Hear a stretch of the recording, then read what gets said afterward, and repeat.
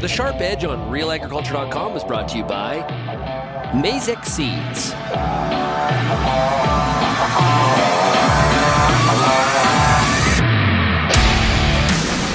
Hi, I'm Bernard Tobin. Welcome to The Sharp Edge. I'm down in Embro, Ontario today, joined by Greg Stewart of Maizex. Greg, how's it going? Bern, how are you? I'm doing good, Hey, we're going to do a little different Sharp Edge this time.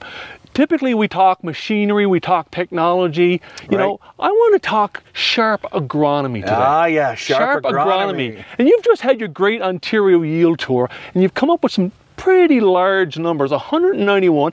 I want to talk about that number, and I want to talk about sharp agronomy, things growers are doing to hit that number. Yeah. So we've got a real nice set of plots to stand in front of here today. Nathan and Albert Renkema are dealers just outside of Embro, so we're happy to be here and happy to talk about yield tour. So you nailed it, 191.5 bushels per acre. So that's just not nudging the record, that's blowing right past the record yield. So that's a big number. And what you can learn from the yield tour, so what are the components that go into making that yield tour prediction? So the first one is ear count. So we're at 30,500 ears per acre. Now, we're talking ears per acre, not plants per acre, right? That's a critical difference. Then, of course, we measure the rows around, the girth of the cob. Again, big number this year at 16.9 rows around. That's as big as number we've seen in all the years we've been doing the yield tour, right? And then, of course, we measure length, right? And we are 34.5 on length. So all of those numbers are nearly the top of what we've ever seen in the yield tour, right? 30,500 ears, big rows around, pretty good length, all adds up to this 191.5 bushels per acre, right?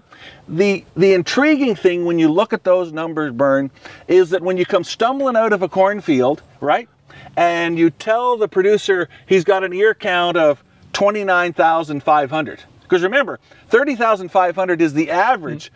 So about, obviously, half of the fields didn't even get to 30,500, right?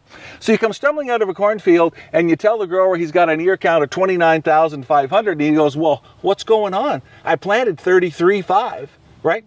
And that's really where the learning starts and where I think the yield tour can be improved, what we call at Maizex the enhanced yield tour, or yield tour 2.0, where we talk, well, what is your seed drop, right?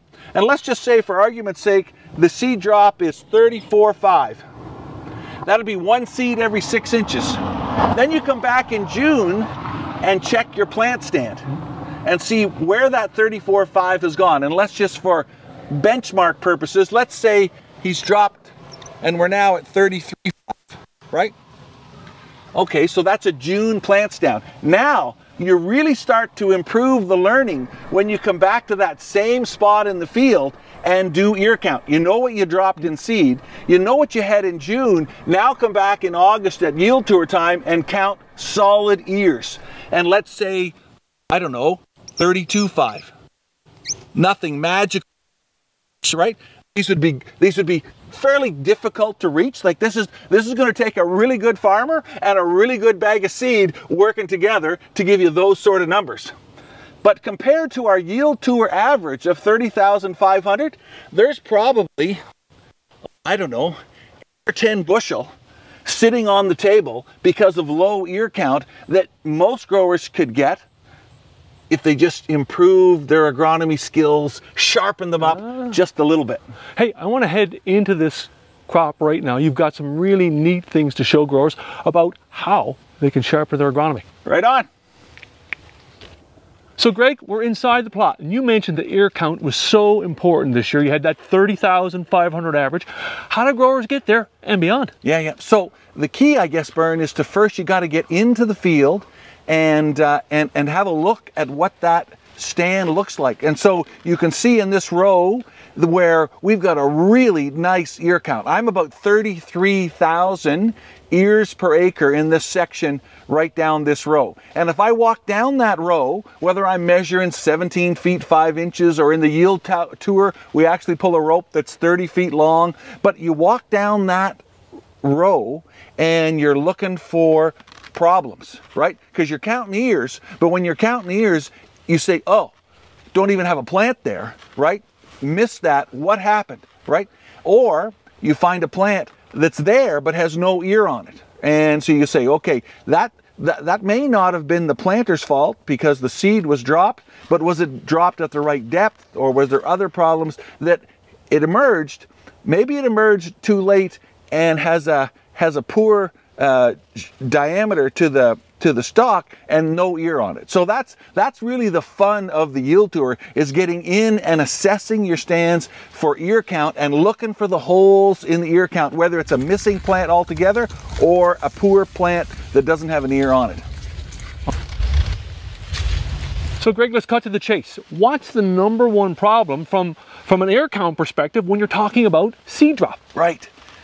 Well, Bern, unfortunately, I promised my Maizex team that I would not talk about planting depth anymore, because we have beat planting depth, you know, to death. We've talked about it for every winter for the last 3 winters. Unfortunately, this year, when we go out and do our enhanced yield tour and we look at seed drop, stand in June, and then plant stand or ear count in August, and then we talk and we dig and we look, dang, too shallow.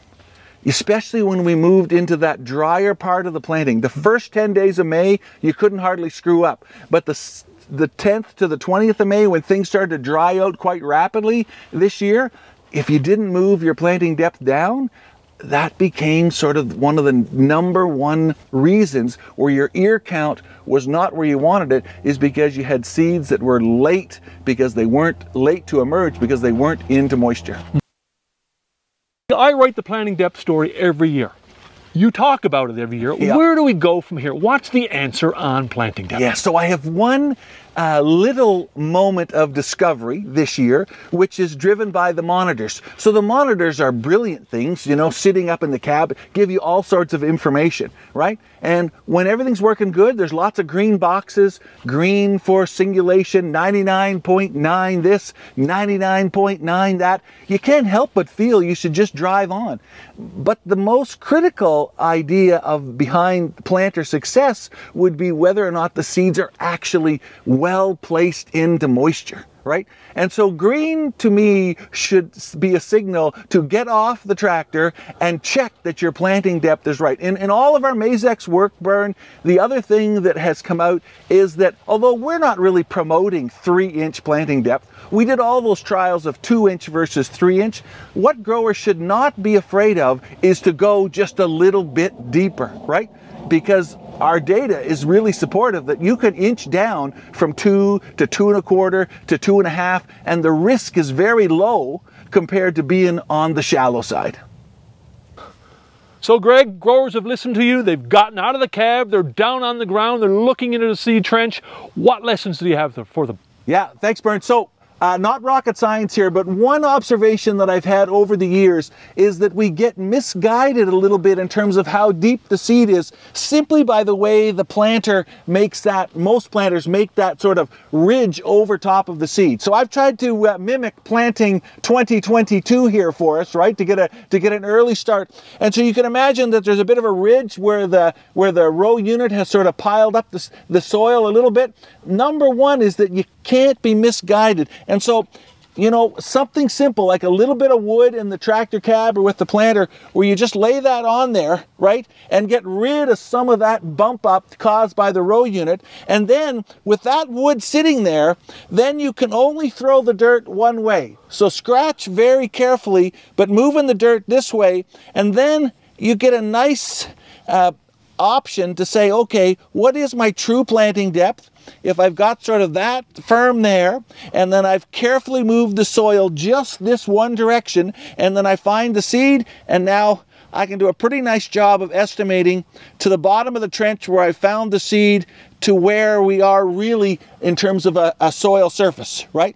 And so, you know, where I've sort of mocked this up here, you know, I'm sort of 1.5 inches there. But simple things, you know, a piece of wood in the planter or in the toolbox that just allows you to smooth that top down, then move the soil only in one direction, find the seed, and then give yourself a decent chance to accurately measure really how deep you are. Awesome. Hey Greg, some great sharp agronomy tips on the Sharp Edge today. Thanks for stopping by. Hey, Bern, thanks for coming.